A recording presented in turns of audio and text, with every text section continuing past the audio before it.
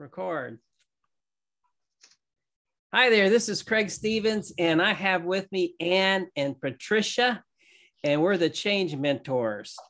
We've talked about all kinds of wonderful subjects, and we're really prepared today to talk about training adults. And so, Patricia, you kind of gave it away. You laughed when I said we're really prepared. We had this discussion right before. So, what are we talking about today? I said, don't you guys remember? We put it top of our list, and then we're all in the same boat. None of us really remember the subject for today, but it is how to train adults. And so we're going to ask each other questions, and we're going to go through it because we got at least a couple of years. Well, how many years of training have you done, Patricia? I'm not telling. I'm going for one. 1 year. All right. So, Ann, you're lying about my age too long, so I don't want to say. Yeah. Well, let's see. I have been training for at least 30 years, maybe. Okay, so, well, I'll go along with that. Yeah, okay. Me too. Well, if you want to count when I was an adjunct instructor, then that was around about 20s. 20s. So that was 20. So that was about 10 years ago. So that makes it 50? Yeah, I think so. And 30. No, 30. And yeah, 30. So it was 40 years if you want to count that, I guess. Did you ever teach math? Because I don't think I teach math now. I teach optimization theories. Oh no. The education world's in trouble. I taught statistics, and I teach math. All right. Well, that's fine. You can create any statistic you want to prove anything that you want. Right on, and bravo. That's a good comeback. Did you know that 75% of statistics is all made up? But I just made that up. So anyway. Anyway, so that was part of the 75, and mine is probably a little higher than that, but that's okay. All right, so let's see. If we were to now, why are we interested in this, Ann? Because that was one of the big points you wanted to make last time. Why are we interested in even talking about training? I'll let you think about that while I go into the introduction a little bit, and I'll give you a hint. We do a lot of training, Ann. Okay, give you a hint. We do a lot of training. Okay. So anyway, let's see. If we were to break down training, I think a good way we might be able to think of it, it's kind of like change management. There's a before the training starts, there's the during the training, and there's the after training. So before the training starts could be all the way up from months or even years. If you're trying to put together material, like sometimes we do, we spend a lot of time putting together material, and then we actually meet for the first time, the first group, and I'm not even talking about the marketing yet. So let's talk about when you first meet people, right? When you first meet people, then what's the first thing you do? And there's some kind of icebreaker that goes on, right? So Patricia, think about one of your favorite icebreakers. And I'll give you an example of one of mine while you're thinking. So one thing I used to do is I used to get two people paired together, and I would say, okay, you're going to introduce the other person. You're going to tell us two very interesting facts about their life. So you got to get to know them, and then you're going to make something up. And you're going to let us guess which one's the made up one and which is the most interesting. So I'm trying to get them to tell something about themselves that they have never told anybody else. And what's the strange thing about it is oftentimes people can't guess because the facts that are in their life are often stranger than the made up one that someone's trying to throw in. And so, but I've had people introduce the other person with a couple of facts and then say, she's also, and then go into something that's really unusual. Patricia, have you thought of anything as an icebreaker? Well, I just was thinking of an exact experience that I had in one of my workshops. I had everybody, it was a female workshop, women. And I did not tell them any task. I said, did everybody bring your high heel shoe? And they said, yes. And I said, okay, go over there to that table and decorate your shoe. So I didn't tell them anything except decorate their shoe. And there were all kinds of things over there. And the next thing I noticed, they were all talking. Do you want these beads? A feather would be great on. So they started talking to each other. And by the time we got back over to our chairs to sit down and start the process of learning, everybody already knew everybody. And what we did that point was introduce our shoe, but it was really about who we were and not necessarily the shoe. So everybody ended up saying, well, I thought this is who you were. So it started a conversation that was not about training. It was about just coming together and not knowing what you're supposed to do, but just walking into each other. So very good. Yeah. Patricia, did you think of any, not Patricia, Ann, other Patricia, Ann, did you think, did you think of anything but while we're here? Well, yeah. And I wanted to say that even with children, because that's my audience, generally speaking, I have an icebreaker for them where we take different colored candies. And if you just pick a candy out of a dish, and if you get a red candy, then you have to tell where's your favorite place to go, or what's your favorite thing to do, or I have 5 different questions, and for each color candy, they have to answer a question. So the kids start learning about each other as a group. And then we do breakout sessions where they have to find out the other 4 questions just between themselves. So it helps them to better understand how to do that. And you'd be surprised how difficult that seems to be for them when they're young. But it works. It works very well, and they get to eat candy, so they're all happy. Very good. Yeah, that sounds like an excellent one. That sounds like something to be a lot of fun for other people too. Not maybe candy, or maybe something else, maybe other trinkets that you might bring along. Yeah, absolutely. And I know one of the reasons that we're here today is to talk about training for adults. And everyone, you have to look at these people who are with me today. Patricia, who has spent years in the corporate world. Not as many as you. Oh. Yeah, right. Has spent years in the corporate world working with, HR on that side of things, and how to get the emotional side of you and get it paired up with the corporate side of you, and how to be yourself, and how to love yourself, and how to excel at what you do.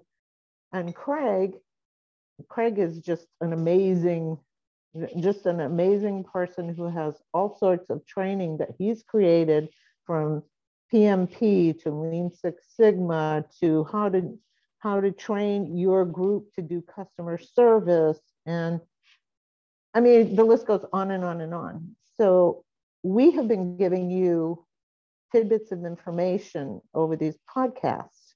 And we wanted to let you know that there are formal ways to train you. Craig has training that he can expand on, and so does Patricia. And we think that you need to hear this, because if you like our approach to learning, then you'll love the courses that we have to offer. So I don't know which one of you wants to start first, but I'm turning it over to you. Let's just ask each other a bunch of questions, because we'll use this as kind of an introduction. I brought out of my bookshelf, I got a bunch of books like this. This is icebreakers, right? And so I started with icebreakers, not because I wanted to go through and look at specific icebreakers out of this book, but I was just wanted to show you there are lots of resources for icebreakers and for other things. And I have other books on games for training and all that. So if you're really interested in beefing up your training department, then there's all kinds of resources out there. All right, so I'm going to ask just some random questions, and Ann, you think of random questions, and Patricia, you think of random questions. And the first thing that comes to mind is, what was your most embarrassing moment as an instructor or as a teacher related to just training adults? And I'll start off. So probably there's been a couple, but probably one of them was when you're up in front of a group of people. First time I noticed this was as a graduate assistant teaching engineering management. No, it's engineering economy in a class. And so there's a whole bunch of students there. And I went up and I was trying to show them how to do a specific thing that I knew backwards and forwards, but I got up in front of this group and I started writing it on the board, and I just lost all consciousness about what was the next step. And everybody's hanging on my every word. And there's at least 30 people in this class, and they're all about my age, which made it worse, right? And so, so that was one. And I had to go out of that big frame of the whiteboard, or probably blackboard then, but the whiteboard. And I had to go to my podium, and I had to work it out to myself before I could go back to the board. And that was so embarrassing to me. That was one of my early first experiences. But how do you handle something like that? And I'm going to ask you, Patricia, if you have any, but how do you suggest that people handle something like that when you just draw a blank on the next thing you're supposed to do? I just say life happens. Yeah. Yeah. And I just, I think to not try to, this would be my approach, is to not try to cover up, to say, you know what, I totally lost my thought. And, but here's something else that came to me, and I'd like to share this. And then maybe it'll bring us back on target. I've had those kind of moments too. Somebody may ask a question and it throws me off of the direction I was going. And I think the best thing we can do as trainers is be human and not act like we've got all the answers. Because I think this is where we've been in the past, that everybody sees trainers, consultants, leaders as God. That is not true. We all are human beings first. And unless we start to act like that, we will never be impactful in our training. Okay, it's probably more than you wanted. That's all right. That's all right. Let's see. I think since then, that experience has led me to overdevelop, so that if I have an hour's worth of training to do, I have 2 hours worth of stuff I can cover. So if something gets off target or someone asks a question, then I usually have that prepared too. So preparing has helped me. But, I have a funny story that went along with that day. I just thought about it. So that day I passed out some kind of homework assignment, and people were supposed to, or it might've been a form, or I can't remember, but I was passing out forms, and then as they got to the end, they would pass back the ones that were left over, right? And so one came back and it had some kind of note on the back of it, and I didn't pay attention to it. I just kind of remember in my subconscious, right? I flipped it over and I passed it out down another row. After class, there were 2 young girls about my age that were sitting there waiting.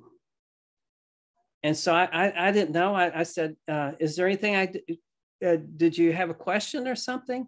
And then one girl got up and she said, no, I think you answered it or something. And she walked out. And the other girl said, did you send me this note? I said, what note? And so the one girl sent me a note, and I sent it to another girl in the class. And it was something like, let's go eat lunch afterwards, or something like that. It was some kind of little note like that. So that was, my presentation probably didn't go as bad as I thought it did. Because I thought that was, I remember that. And it was like, it wasn't till after that I don't even know if I probably read the note or not, but I figured it out that, oh, I just sent this note from that person to that person. They're both there. So that was the second most embarrassing thing to happen. But I always remember that, thought it was really interesting. But anyway, all right. So is there any other embarrassing moments? What about how about a heckler? How about somebody is trying to embarrass you? Have you had any? Can I share something about? Absolutely, yeah. Yes. You said that one of the things is preparation. One of the I can think of two situations where I was out east at a personal growth workshop. And I remember there were about 25 of us in the room. We sat there and sat there and sat there, and nobody showed up, no leader or anything, nobody. This was a personal growth. And here's what ended up happening. We started talking to one another and said, you know what? Let's just make this impactful. What do you want to learn? What would be helpful to you? So we started the meeting ourselves as the participants, and about 25 minutes later, the leader came in. It was probably the most personal growth kind of moment that we could have. We were waiting for somebody to tell us how to do it, or how to start, or how to get involved, or how to speak to one another, or what it was about. And we took action. That's what we need to be doing. And then one more, and then I promise, Ann, it's your turn. But another one, I was at an International Coaches Federation meeting here in Nashville, Tennessee, and we had a speaker that day, which we did each time at the lunch.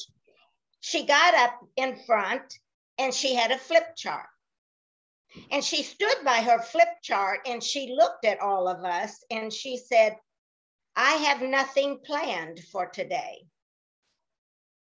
It's going to evolve.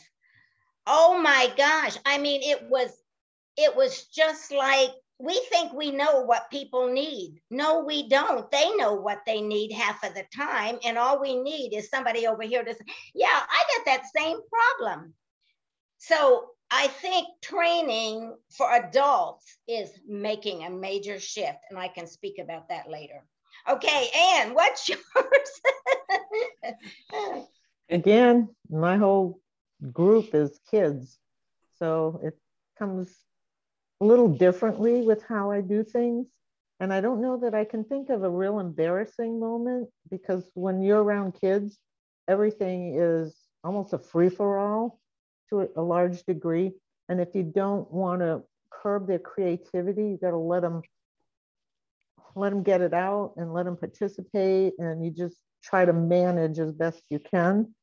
Because that's one thing that I always wanted to make sure was that the children who are shy have as much say as those who can be overpowering at times.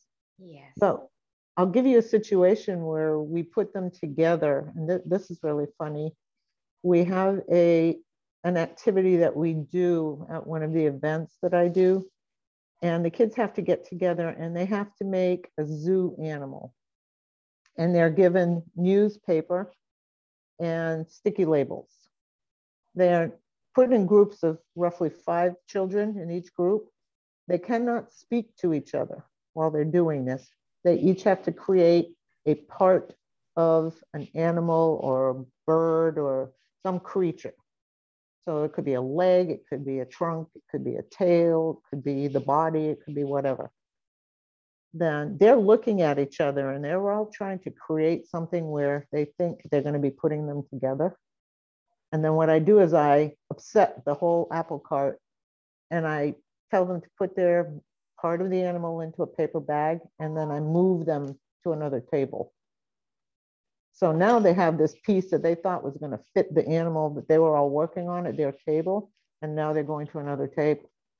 Well, some of these kids at another table, now that they're there, they all take their part out of the bag, and some had 5 legs at the table. So now they had to build an animal with 5 legs, and they still couldn't speak. So they were working together, and then they had a sheet at the end. I gave them 2 minutes. They had to decide, they had a habitat that they were assigned to. So it could have been an Arctic creature, it could have been a creature from the savannas or the desert or the ocean. Then they had to give their creature a name. They had to give it 3 characteristics. They had to say what kind of food it ate. They had to say what scared it. And they had to work as a team. And then they had to take that animal that they put together, whatever it looked like, and they had to present it to the zookeeper and try to convince the zookeeper to put it in the zoo. That in itself is a team building activity. It gets them, even though they can't speak to each other, some of these kids got very, very creative in how they communicated with each other. And that's what I wanted to bring to them, is that you all have different pieces and parts that you're bringing to the table, but now you got to work together to make things happen. And you have to build off each other and learn from each other. And then you all have to cooperate when you go to the zookeeper to get the zookeeper to put your animal in the zoo. Wow. So, Ann, your stuff is better than our stuff. Well, that's your opinion. Well, I'm judging, you know. So let's see. Well, now that leads me to think of a whole different line. Okay, so now we're thinking about examples like Ann gave, and games, and just other things. Patricia, you think of one, and I'm going to give one that I thought was pretty good. So related to the games, one of the things that I taught a lot was project management. So project management, I taught with the American Management Association, Paget Thompson. I taught to the University of Phoenix, University of Tennessee, Belmont University, Vanderbilt University, and a whole bunch of other places for the PMI, Project Management Institute. And so I have a lot of experience in project management teaching. And one of the games that I thought was really interesting that AMA, the American Management Association, introduced to me was putting the teams together on the different tables, maybe 5, 6 people on each table. And then they would give them a whole bunch of parts. And these parts would be connecting, you know, some kind of, they're not Legos, but I can't remember the name of the thing, but it's like just parts that connect together, and you play with it, kids play with it. And so then they would give each group a little baggie of the same parts, and they would say, all right, you can't explain what you're doing, you can't plan anything out, but I want you to build a helicopter. You know, and so each group would build a helicopter, and then I would pick it up and I'd test it. I'm going to test it on a couple of things. I'm going to test it on whether the parts are cheap, whether it's an inexpensive. I'm going to look at the cost it takes to build this. And so the longer parts are more expensive than the shorter parts, and the more complicated parts are more expensive than the less complicated parts. And so if you use more parts, it's going to cost more, right? And so then I'm going to give it a quality test. I'm going to take it and I'm going to shake it. And if it falls apart, you know, the quality's bad. And I had a couple other tests I would do. But that was a good way to get people involved in just doing teamwork without being able to plan out something. And the lesson there's always got to be a so what when it comes to adults. So why are we doing this? How can I use it in the future? And other things. So the so what was just the importance of planning. So we'd go that before we went into the planning and everything else. Because these parts, when we started, no one's ever seen these parts before. No one's ever seen that game before. No one's ever played with that before. It's brand new when we started using it. So just knowing how it fits together was a chore. So they would go in, and before they could touch it, they would, well, come to think of it, there was planning, because before they could touch the parts, they had to actually decide what they're going to do. So that was all the planning they had, right? And so it was something that it was just something, that a game that broke up the overall progression of the different technical stuff and made something fun that you could do. Patricia, do you have an example? I was thinking about, I do my training in corporate America is more focused on the soul of the person, the way they think, the way they behave, getting in touch with themselves, not instead of, but it's just more focused there on who are you and how do you work and what do you do. So you were sharing a team exercise, and so I'll share a team. I've done different things with leaders too, but this was a team exercise I did. They were struggling to get along as a team in this organization. And so I'm not much about giving instructions about here's what we're going to do. I let it evolve. So it is a different way to train, I guess. But so I took acrylic paints, paint brushes, and 2 canvases to this organization. And I divided the group. There were, I think there were 20 some people. I divided them in 2 groups. And I said, here's what I want you to do. Here's a canvas, here's some paints. So create an artistic piece.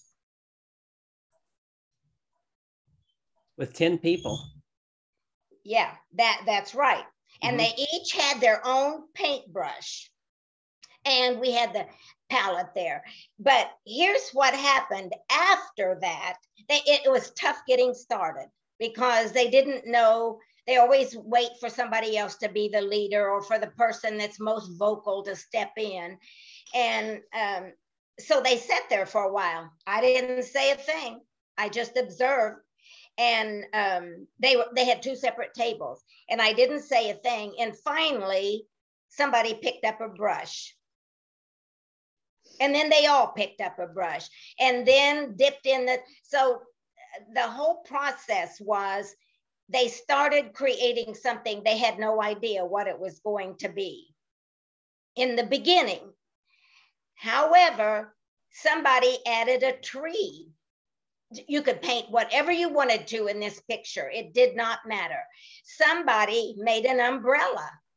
Somebody made a bicycle. I mean, some of the things, it was just unbelievable. They had 35 minutes to do this in.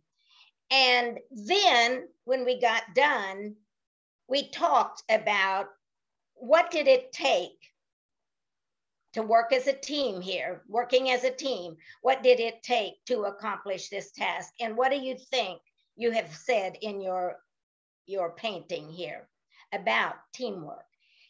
I'm telling you, it was just us in human dynamics, all trying to say, well, I want to look good. Oh, I'm not a painter. They were all saying these things afterwards. I'm not really that good. Well, I've never painted.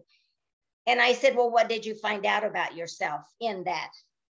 Well, so, it was like they were discovering things that they could do that they'd never thought. They always waited for somebody else. Oh, he's the artist, but they just jumped in. And this is true. The paintings are on the wall in that company as a reminder. We're here to work as a team. Yep. And that's a true story.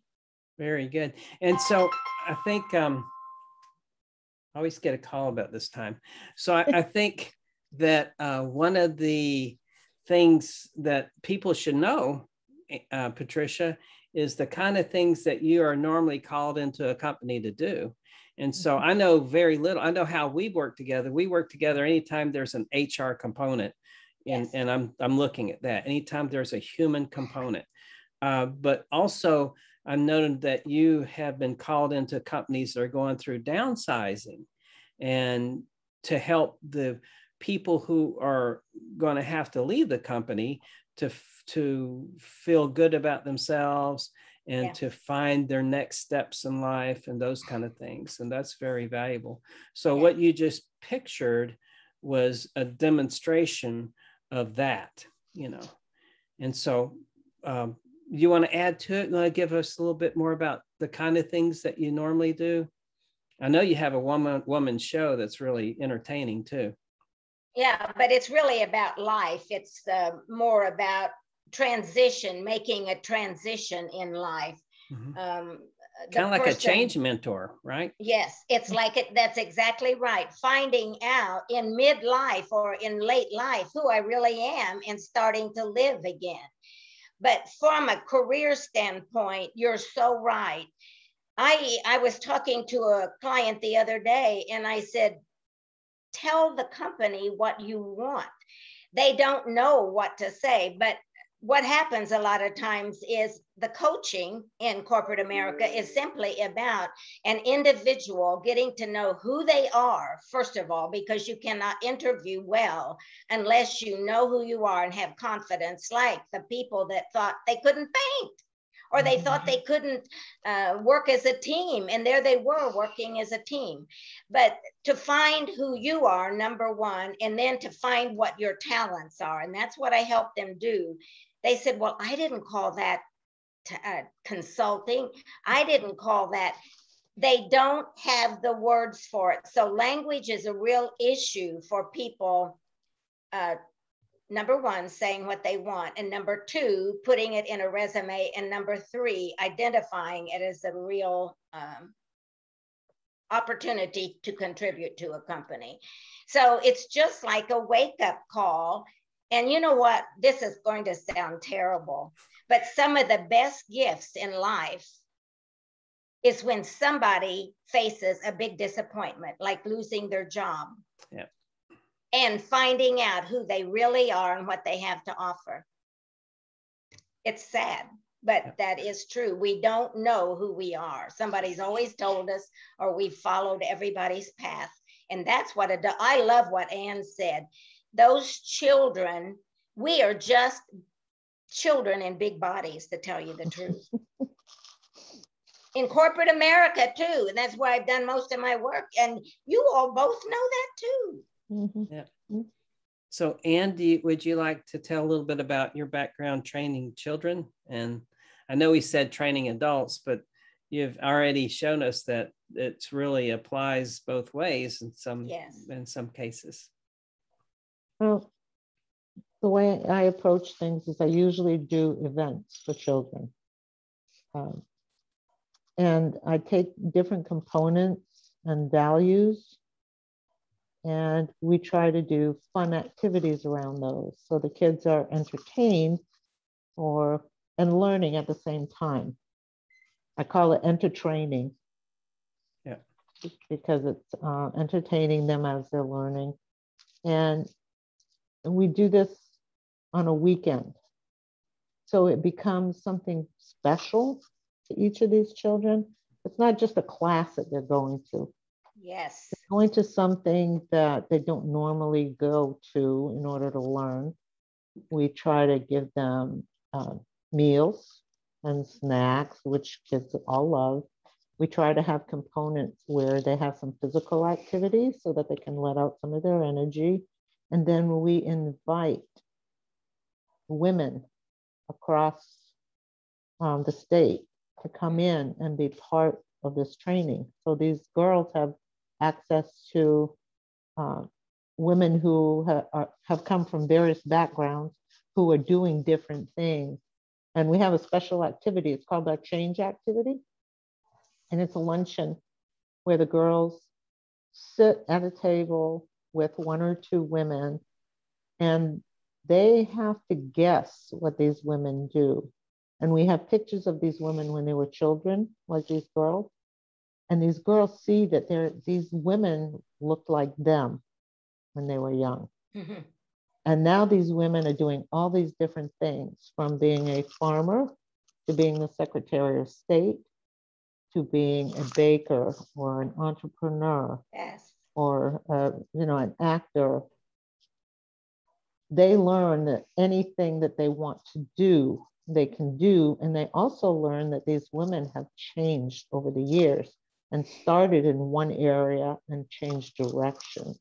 So that whole activity is all about change. Yep. Yes. So it looks like we have a little over a minute left. So I'm going to close this off. I guess my background is more technical in nature. I'm an engineer, so usually I'm called in to do technical things.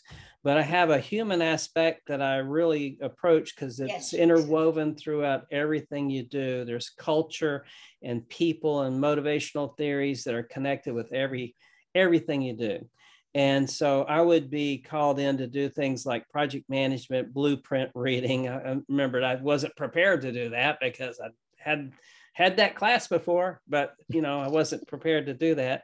And then even customer focus and all kinds of things. And usually being an artist too, I try to use the visual side of everything. It was really hard for me to go through and learn some of these things. So I bring with it, a smaller step-by-step approach in order to master it. And I think we're out of time totally. So I'm going to say goodbye. Patricia, say goodbye. Bye. Thank you all. Yeah. All right. Thank you. Hope we added something of value.